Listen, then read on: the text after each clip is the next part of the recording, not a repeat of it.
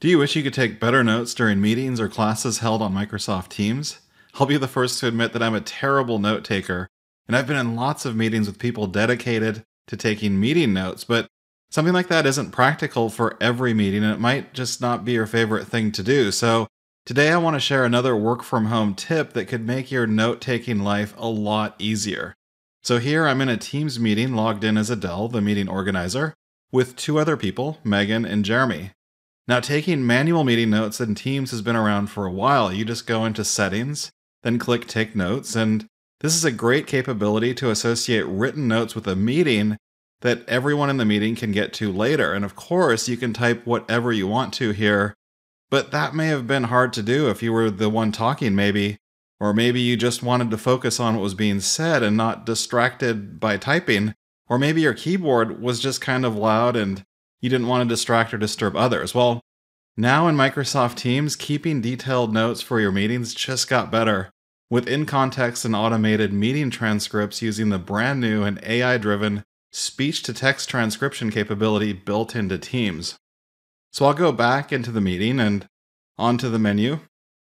Then I'll go ahead and hit Start Transcription, and you'll see the notice to everyone that transcription has started here. And I'll go ahead and point out a few cool things about what you're seeing. So in my case, I have 3 meetings running on 3 different monitors. Now, just to show how the speaker attribution works, I'll mute Adele's microphone here and enable Megan's. And now I'm talking in the context of Megan, but now I'm going to go ahead and mute her microphone and enable mine in the Jeremy instance of the meeting. So now you can see that as each person talks, their name and image is next to what they are saying. So this is pretty important for keeping track of who said what.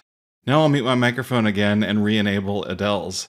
Now I'll go back into the ellipses and stop the transcription, and you'll see a notification that it stopped, and you can restart this also if you want to, and this is great if you don't want something transcribed, for example. And now I can go ahead and leave the meeting, and you'll see my Notes tab is still open. So I'll go ahead and click into Chat, and there's our meeting transcript, and it's available for everyone who participated in this meeting. And here, I'll open the transcript and you'll see where things evolve even more. Here as I scroll down, you can see the speaker attribution, so you know who said what. And you can download the transcript as a Word document here with docx, or as a video text track or VTT file, and each of those has speaker attribution noted throughout. Now, just to be fair, the previous integration with Microsoft Stream and meeting recordings would automatically create a caption file that was searchable in Stream, but to find it, you had to go into your video, click on the ellipses, and then update video details, and then right here in the captions, you could hit download. And again, that was something that only the person who hit the record button during the meeting could do by default. But now it's just part of the Teams meeting chat, and anyone who is on the meeting can get to it. So if you don't quite see the Start Transcription option yet in your meetings, it could be that it hasn't made it to your tenant, or your Teams admin may need to enable policy for you with Allow Transcription enabled, as you can see here in the Admin Center. Now once it's enabled, if you're the meeting organizer, you just need to start the transcription and let the speech-to-text AI do the rest.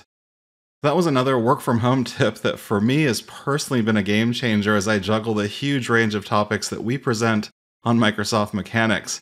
To find more tips like this on Microsoft Mechanics, check out aka.ms/WFHmechanics.